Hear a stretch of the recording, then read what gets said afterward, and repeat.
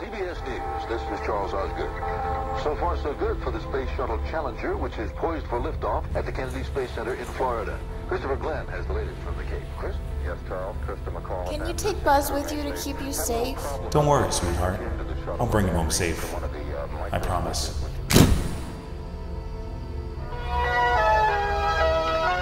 From CBC Toronto, I'm Patricia White. Disaster at Cape Canaveral. The Space Shuttle Challenger explodes in flight.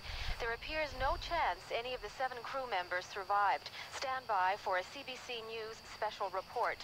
Other stories we'll report later. Premier Peterson offers to reward excellence in the medical profession. A provincial program will help the elderly and handicapped to remain in their homes.